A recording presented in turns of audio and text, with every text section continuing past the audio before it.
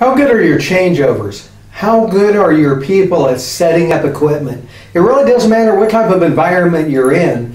If you're dealing with a construction site with large equipment, if you're dealing with landscaping, a restaurant, a hospital, or a manufacturing environment, you probably have to deal with setups and adjustments. And if you're not using the tool, the lean tool of quick changeover, I guarantee you're dealing with greater waste and frustration connected to those activities than you really need to be.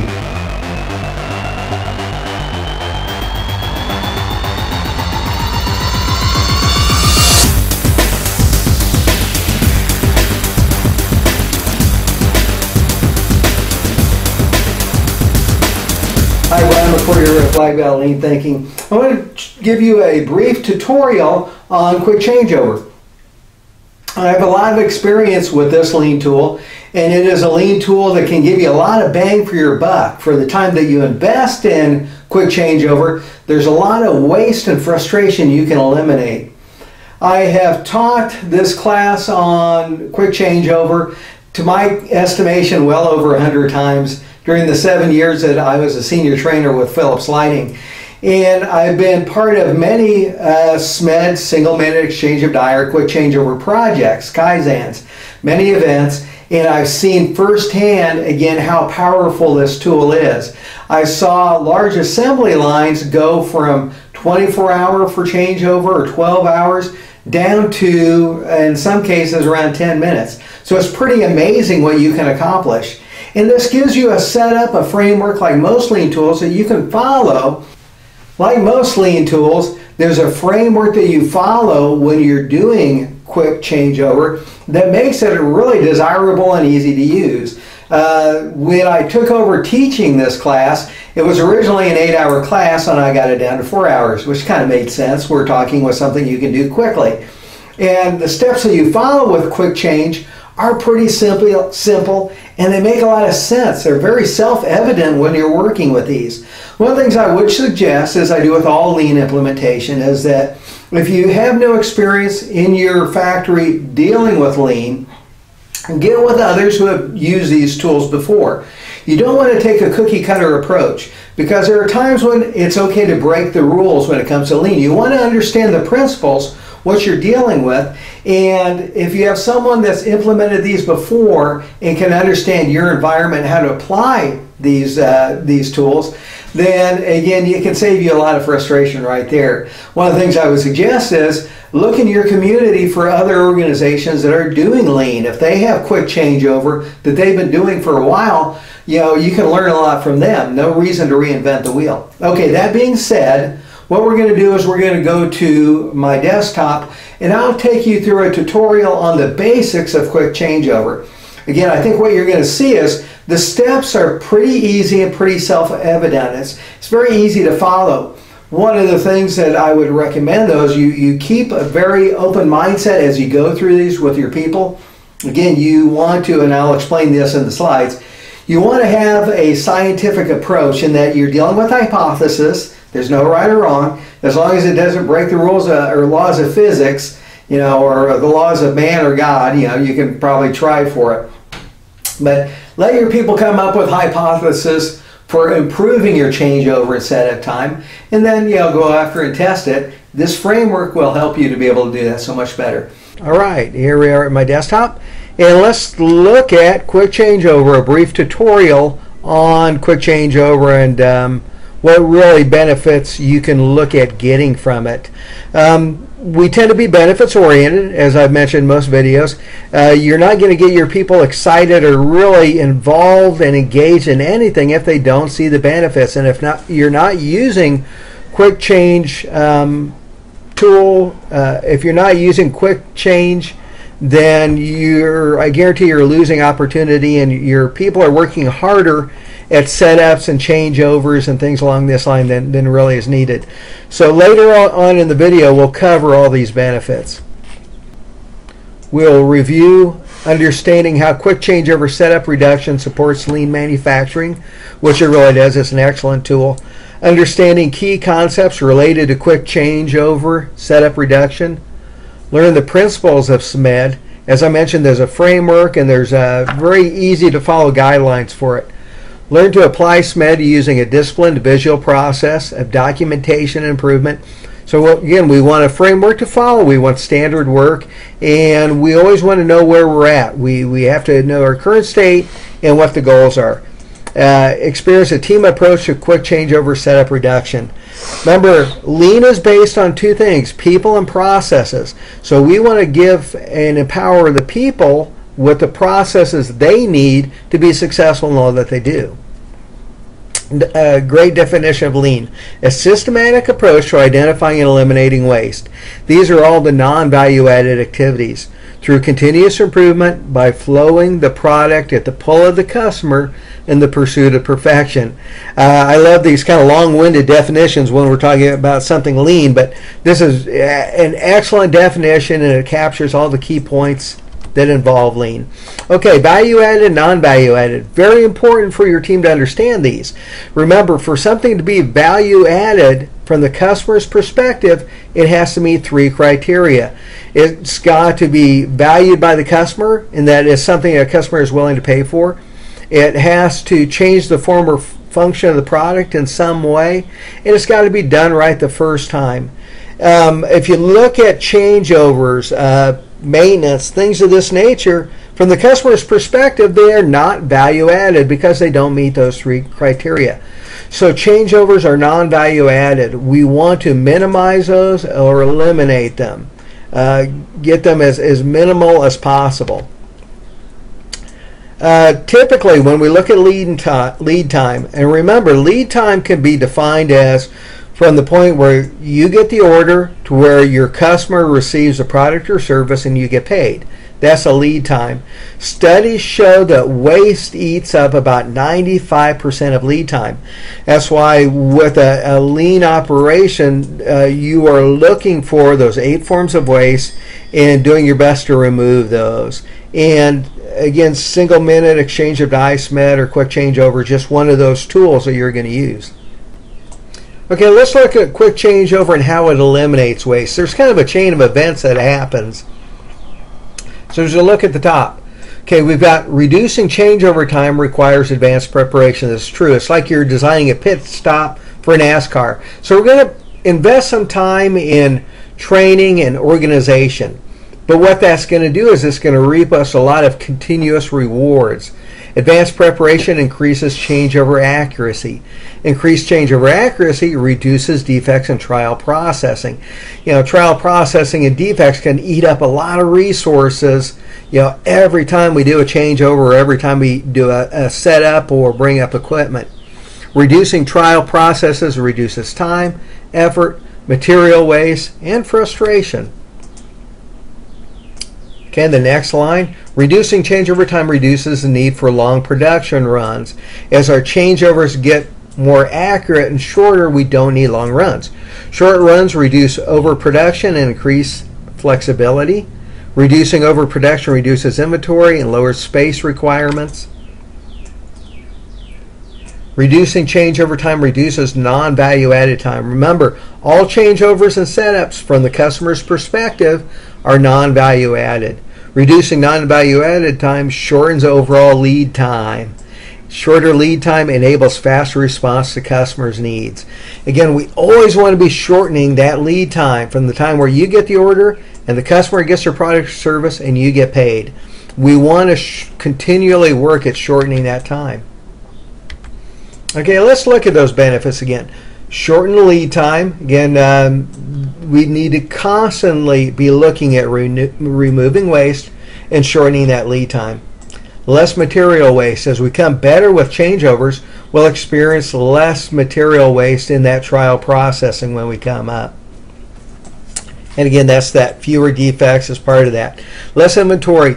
If you've got long changeovers, say it takes 6 to 8 hours to change over a piece of equipment, you'll try and balance that out by keeping a large inventory so you don't have to change it over very often. If you can get that changeover down to a matter of a few minutes, then you only change over when you need it and you only produce what is needed. Lower space requirements. Large inventory means lots of storage room. Higher productivity. Again, all that is to meet that requirement of you got a long time that's needed for changeover, so you're going to keep a long inventory so you don't have changeover very often.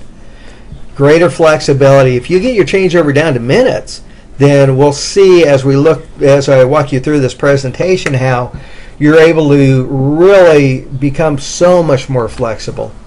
Okay, when Toyota really came up with the model of showing the house of lean, they had a lot of people that were asking about the Toyota productive system, and they came up with this model as just a way of explaining it. Quick changeover is part of the foundation. It is a very important tool and something you definitely want to spend time investing in. Okay, let's look at why we end up with long runs due to long changeovers. When Mr. Shingo really got into looking at studying SMED and changeover time with Toyota, they had presses with dies that really took over 6 hours to change over. So when you have a part that takes that long, or a process takes that long to change over set up, you don't want to do it very often. So you'll change over and you'll produce for maybe a day or two, producing bigger inventory than you really need to, but it offsets the time invested in that changeover. So you use something called EOQ, or economic order quantities, to balance that out. Again, a lot of time for the changeover. We're going to produce a lot of product to minimize that. So this kind of shows that equation. The longer the changeover time, usually the greater the inventory we're going to produce to make up for it. But if we can reduce that changeover time, then there's no need to keep those large inventories. We'll change over when we need to, we'll produce what we need, and then we'll just change over to the next product. A lot of our frustration and large inventories and that thinking of having to do large batches goes away. When we talk about quick changeover, often we use NASCAR pit stops as kind of the benchmark, and with good reason. When I outline the framework that makes up a good solid quick changeover, you'll see that really all of it is utilized in NASCAR. If you look at 1980, a NASCAR pit stop took 60 seconds, or over a minute. Today, it's an average of 14 seconds, a 76% improvement. The way they did this, someone in one crew had the idea of gluing on the lug nuts so that they're already on the wheel. When you put it on, just break it loose with the power tool and it goes right on. So they eliminated a lot of steps. One of the things that we are looking to do with how we framework our setups and our changeovers is eliminate as much motion and transportation as possible. And we'll look at things that we can do with the equipment still running to set up, again, like that NASCAR pit stop. They are getting ready for the car while the car is still on the racetrack, driving around. While the car is on the track racing, the pit crew gets everything set so they can maximize the amount of downtime with that car. They have the tires there, they have the tools, they have the gas, everything is ready. We want to treat our equipment the exact same way. We want to do everything we can to prepare while the equipment is up and running. So when it goes so that when we shut it down, we're ready to rock and roll. Okay, I mentioned that there's a lot of flexibility that can be gained because of quick changeover, and this kind of demonstrates that. In this factory environment, they had 2-hour changes every day that they had to perform. So that ate up 10 hours of time for changeovers. That left them 30 hours for running, and they had no free time. Now they got involved in SMED and were able to get those changeovers down from 2 hours down to 3 minutes. That may seem to you like quite a stretch, but it really is not. I have been part of many SMED activities in different factory environments, and I've been part of changeover activities where we have started with, say, lines that took 12 hours or longer to change over, and we were able to get them down to under an hour, and in some cases under 10 minutes. So it is amazing what you can do when you start using this quick changeover framework. So from 2 hours to 3 minutes is doable in a lot of cases. One of the things I would say is Don't go for the doing the changeover in under 10 minutes. That's great, but what you're looking for is to continually improve. So wherever you're at with your changeovers now, that's your benchmark. That's where you're at, your baseline. You want to continually improve on that. And if you can only improve it by, say, an hour or whatever, fine, but keep working at it, keep improving. So they went from 2 hours to 3 minutes, and now with their changeovers every day, they are only spending 15 minutes rather than 10 hours. They've got their 30 hours that they needed for production, but they basically freed up almost 10 hours. So they decided to do more changeovers. Again, with it only taking 3 minutes to change over, why not do more? They can produce better to demand. So now they're doing 5 changeovers in a day. And that's only eating up 75 minutes. They got their 30 hours for production running, and they still have about 9 hours of free time. So again, there's incredible doors that are opened in terms of flexibility by having better control of your changeovers. Okay, when we look at changeover time, usually what we're talking about is the time between the last good piece off the current run and the first good piece off the next run. I usually stretch that out and say not just the first good piece, but when the line is running stable and you're consistently producing good product. So you don't want to run for a bad shift, say after a changeover, just trying to debug and stabilize. You want to be able to come up and cruise. So now we're starting to get into the meat and potatoes of the process of actually doing a Kaizen connected to or centered around SMED, a single minute exchange of die or quick changeover. So we want to document the current changeover. We want to see the baseline, where we're at today. Then we're going to analyze that changeover. We're going to come up with ideas to improve it. We're going to implement them, and we'll monitor it and make corrections as we go. So you want to put together your Kaizen team. Pick what I would suggest is one piece of equipment. There are really only 2 ways to implement a new program. You can go a mile wide and an inch deep. Let's try and teach the entire factory this, which is a pretty big battlefront and kind of hard to support. Or we can go an inch wide and a mile deep. Let's pick one department and one piece of equipment. We'll implement this improvement, again, 5S+1, TPM, SMED, whatever, and we'll let it sell the rest of the factory as people see the great improvements that we made through this one lean tool in this one small area. So put together your team. What I would suggest for this Kaizen around quick change is pick people connected with the equipment you're going to do the changeover with. So you want people that work on that equipment, mechanics, operators, anyone who's connected to it. Okay, we're going to document the settings when the equipment is running good. So pick a normal day when it's running optimal, and what are any settings that you can get hammered down. Where we want to minimize the amount of adjusting we do when it comes up. So capture anything we can capture.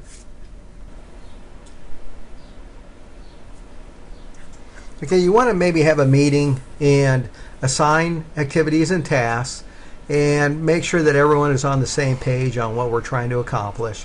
And that's really, at this point, capturing a good baseline of a changeover so that we can study it and drive improvements. This is a changeover observation chart. You can download templates or create your own off the internet. Just, you can create your own using Excel. But as we observe the changeover, either by videotaping or just watching, we want to write down every step that happens. If we try and use a flow chart, it's easy for people to miss steps or forget. But if you're videotaping and then watching as a group, you can capture everything. So that's one of the things I'll talk about here in a moment. But you want to be able to document each step so you can analyze it. You want to create kind of a war room or a center where everyone can see this information that's tied to the project. Any of the stakeholders or even management. But if you have an intranet, you can put this on, that's fine. But you just want to have all the information where people can see it. This is like scoreboard at a soccer game. It will drive behavior. When people understand where they're at today, where we need to get to or what the goal is, and what we're doing, all the project at this point, then it helps to drive us to really get a sense of urgency and improve it.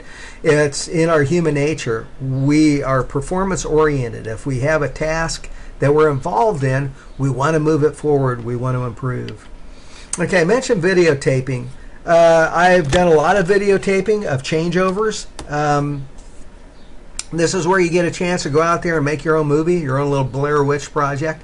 And you really want to take a good video cam out and film two perspectives. One is the wide angle look. So you're going to set up your camera, maybe 10, 15, 20 feet out and capture as much space as you can. And what you're doing is you're looking at all the wide movement. So how many times do people leave the value field, leave the equipment to go get tools, parts, information? We want to minimize that.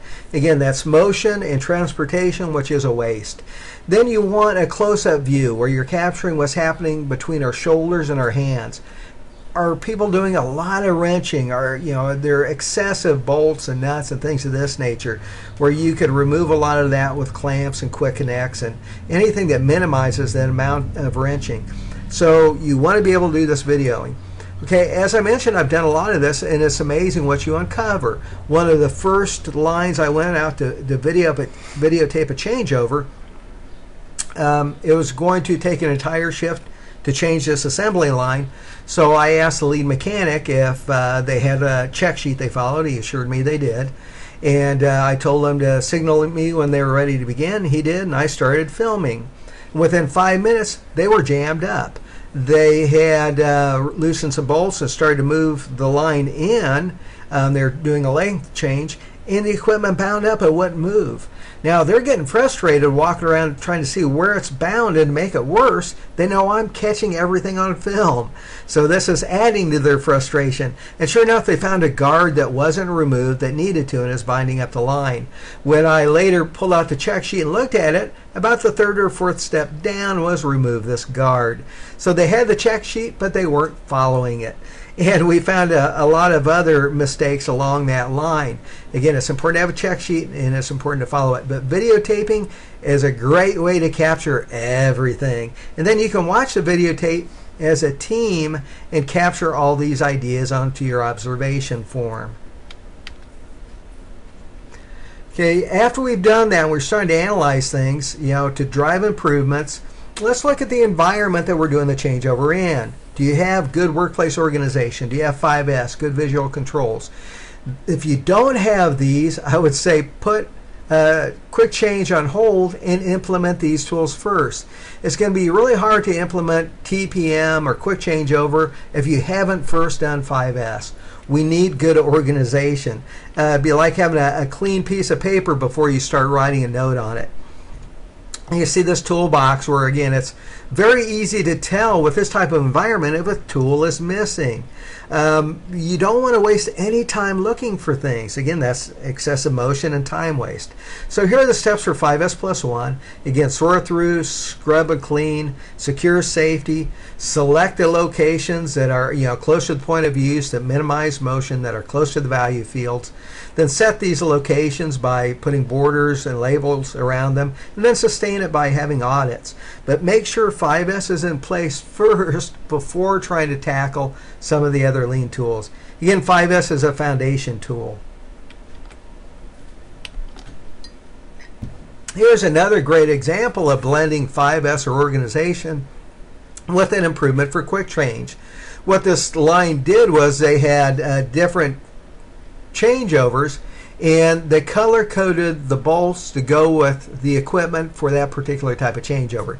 It'd be like yellow is for one product, blue is for another, red is for a different one, and dark blue yet for another product. One of our assembly lines did this very thing. So they knew when changing over for this product, they grabbed all the parts that were painted orange on top. So again, great visuals to help speed things up. In one of the tool cribs in one of our factories, the people that worked in the tool crib came up with this idea. All the tools you see on that board are tools that people would check out. The only way that our people at the tool crib would know they were checked out is by looking at the list, the sign-out sheet. By having this board they created, it was a tremendous visual. They could instantly see if something was missing. So towards the end of the shift, they could call whoever had checked it out and ask them to bring it back if they were done with it. So I would tease them that it was not only a great visual tool, but something they were proud of and kind of a work of art. Okay, when Mr. Shingo with Toyota came up with the idea of single-minute exchange of die, they had several large presses with Toyota that it took hours to change out. They had these huge dies that had to be swapped out, and it would take in excess of 6 hours. So he wanted to bring it down to under 10 minutes. So that was the challenge that he brought to everybody. In changeovers, when he was doing his studies, this is the amount of time that was dedicated to different activities. So preparation time took out about 30% of the changeover time. Then parts removal and attachment was about 5%. Then centering, dimensioning, setting, took 15, and trial processing and adjusting, dialing things in, debugging, took about 50%. And that 50%, that is so critical because, when we're debugging like that, that's when we're wasting material, raw materials. We're using resources like electricity. And this is when people get hurt, is, when we're trying to bring up and debug equipment.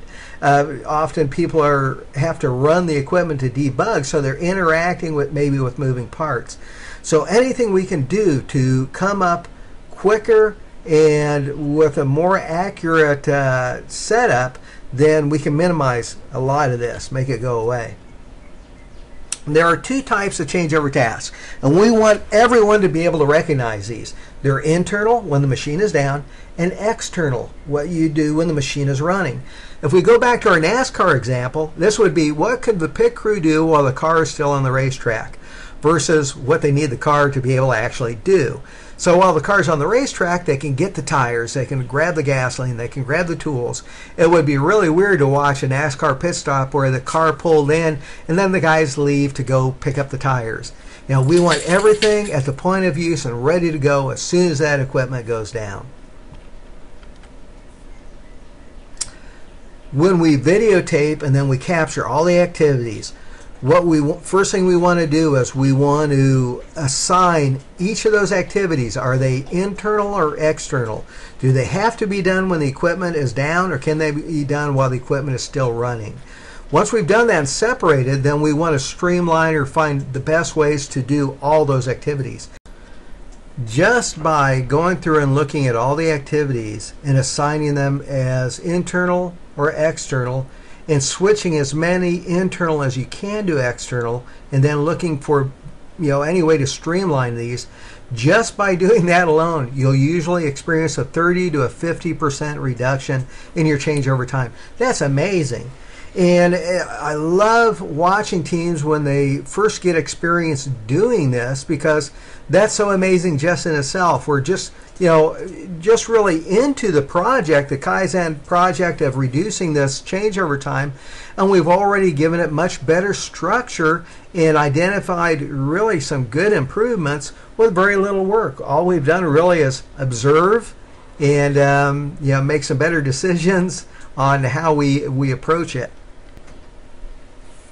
Three things we want to utilize to help us with our quick changeover are checklists, functional checks, and then minimizing transportation and motion. Okay, so let's look at checklists. I mentioned that that line I was filming, and they had a checklist, but they weren't using it. Okay, once we've identified all the activities and we've streamlined the best way to approach these, then we want to create a checklist. Again, we want a good standard to follow, like a recipe, so that everyone knows up front. Again, this is our pit crew. We need to make sure everyone knows their parts, and we have everything that we need in terms of tools, parts, and information. Okay, functional checks is something also that will save you a lot of time. What functional checks mean is anything that you're going to use prior to the equipment being down, make sure it's in good functional order, it's working fine. You don't know how many times I've seen subassembly swapped out of equipment, only to find that the subassembly is just as bad as the bad one they took off. So you might have something that's got a lot of moving parts, or a gearbox, or blades or whatever, and you swap them out without checking them, and you find out the blades are dull. This gearbox is no good. So anything you can check before swapping it out with the equipment, do so. You'll save yourself a lot of time and frustration.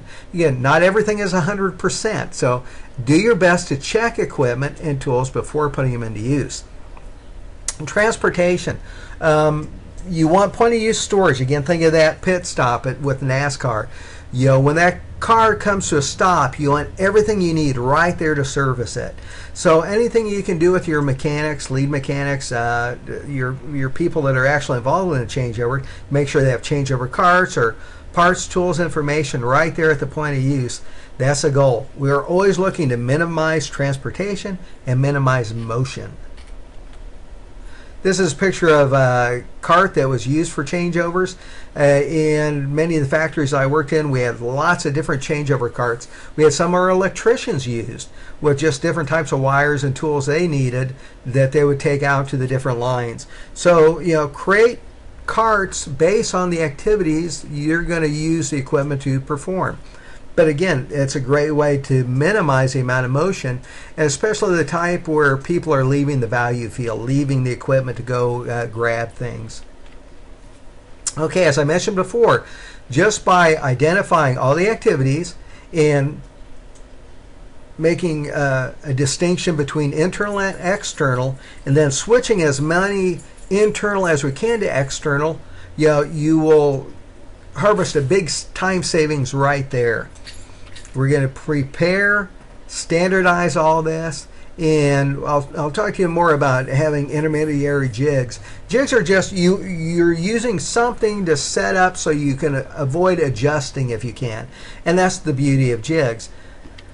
Again, if you can use something where you've got a bolt or a pin or something people can go right to, rather than have to do a bunch of adjusting, it's definitely desirable. It's like having a clamp rather than bolts. You don't want to do a bunch of wrenching if you can avoid it. So the preparation, again, it's like that NASCAR pit stop. Let's get prepared in advance while the car's on the track. Get everything we need, get it all set up. Once we've got all this going, let's standardize everything. Decide what is the essential functions that have to happen. I've already mentioned what's on this slide, but I want to leave these slides in place so that, again, you've got them and can view them. So again, like the NASCAR pit stop, we want to take the time to prepare. We want to create the checklist and standardize everything that we're doing. Again, we don't want to slay these dragons with every changeover. Now, I mentioned the jigs. Anything you can do where you can eliminate or minimize your wrenching, your adjusting, your setups, you're really better off to do that. So come up with scribe marks, pins, anything that puts you immediately into place where you don't have to adjust. On this press, where you see the arrow, they had created these plates that eliminated the adjustment. The presses went on, or the dies went on these plates. When they were swapping dies out, they just used the plate, and it had already adjusted the height to the setting they needed. So it eliminated all the adjustments. Parallel operations, I can think of one line we had where there were 4 sections that were identical. And I used to be a mechanic on that particular line, and when we would change over to certain products, it might take me 30 minutes to an hour per section. So that's 2 to 4 hours just changing out that. What we did was we had 2 mechanics working rather than just me, so now that cut the amount of time in half. Then by using really the tools I'm showing you right now with lean, going to quick clamps and things of this nature, others were able to cut down the amount of time from that hour or 30 minutes down to about 10 minutes per section. So now you have 2 people doing 10 minutes per section, so 20 minutes, and it was done. So from 4 hours down to under 10 minutes. That was amazing. Eliminate adjustments. You use functional clamps. What I mean by that is you're trying to get away from all this wrenching. So anytime you're connecting something, look for the best way to connect it. I mean, go Velcro if you can. We had large equipment that we used to have bolted down, and we'd unbolt it, move it to a different length change, and then bolt it down again. We did some studies and found that because of the weight of the equipment and that it was held together at the different lengths by shafts, we didn't need to bolt it down at all. We left it unbolted to the plate, and we never needed to bolt it. We took it in to the points that it needed to be using jigs, and then set up the shafts, and everything was ready to go. For some equipment, we had it mechanized where you just hit a button and it was electronically set to go into whatever points we needed.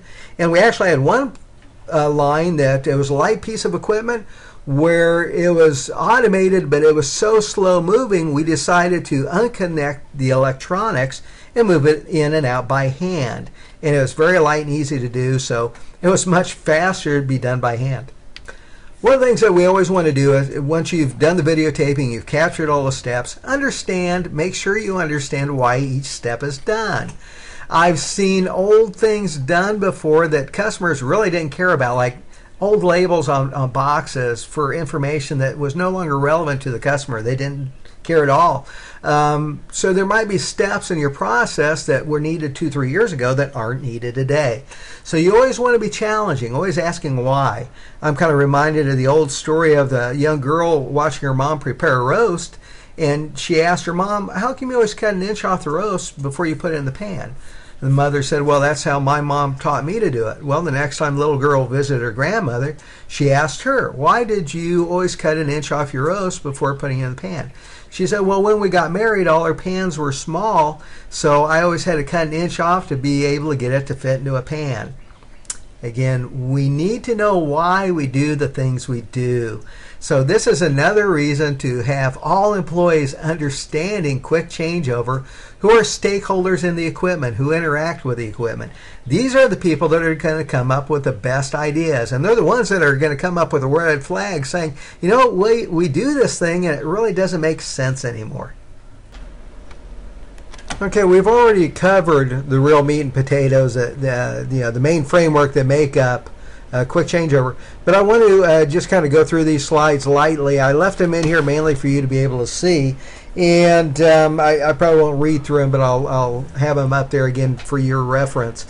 Again, we want to use a scientific approach for our changeover. So after we've identified everything, all the steps, why we do them, put them as internal or external, switch as many internal to external as possible, streamline them, then we really want to start over. We've got a new baseline, so we want to now videotape it again and really look at this as continuous improvement. We want to write standards, update our check sheets, and continue to move forward, continue to improve. This just breaks the event down into phases for you. Again, whatever works, it is a good idea to break it down into steps, and this way people can have lots of small wins. Again, you want to be able to always show that you're moving forward. So at each step, celebrate your successes and show that you value the activities of the people. Like it says in here, make sure that you're taking advantage of 5S+1 and, setting your documentation and celebrating all your successes as you move forward. You definitely want to have champions, people that are in leadership roles that can help blow through roadblocks that people on the team will run into, and there are always roadblocks. So it seems like you have leaders that are helping to move you forward, and then you have those in authority positions that I swear are there just to kind of hold everybody back. So you want people that can champion in leadership roles to help keep momentum moving forward.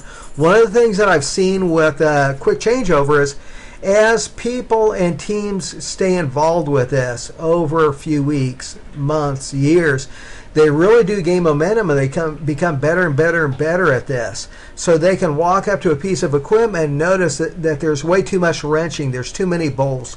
They can eliminate this step or that part. So you do become more intuitive. You become much better at it. So they can identify issues much faster. So you want to keep that momentum going forward. Celebrate successes and really help those that are driving these efforts. You want that atmosphere of experimentation. Again, you want employees to feel safe in their jobs. So again, if things don't work out, they're not going to get blamed for it. So again, you're always working with a hypothesis. If it works, great. Standardize it, move ahead. If it doesn't work, hey, that's okay. It was just a hypothesis. We're going to try something else and keep moving forward. You want to keep this as positive as possible. Again, use pilot programs. So again, you use that one piece of equipment or one department, and then as you have a success, word will spread and others will want to duplicate it. Again, I've seen this in factories where they've picked one department to do 5S+1.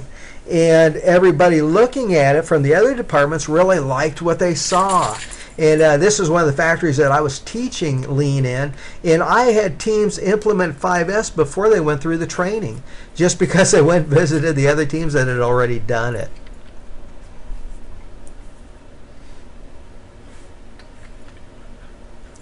Again, most of this I've already talked about. You have to have good leadership. You have to keep the momentum forward. Lots of celebrations, have lots of wins. You want to show people that you value everything that they do towards quick changeover, and you want to keep that momentum moving forward. Hopefully you enjoy that, and they gave you some good insight into what quick changeover is and how to implement it. Again, there's a lot of good information out there that you can find, and as I mentioned before, talk to others who are already doing this. I found with the people that I worked with at Philips that the employees, when they started doing this over the years, they became so good at it, so intuitive, that they were able to see where improvements could be made almost immediately when they visited a line or a piece of equipment that hadn't been using quick changeover. Again, you tend to recognize lots of wrenching versus using a clamp or a quick connect. The ability to use, say a mount rather than something you've got to adjust. So as your company and your people start getting experience with this, they will become better and better. Again, we'll never achieve excellence, but we should always be striving for it. Hopefully this tutorial helped you. Please feel free to share, hit like, and subscribe. I'll bring more good lean goodness to you. Thank you and have a great day.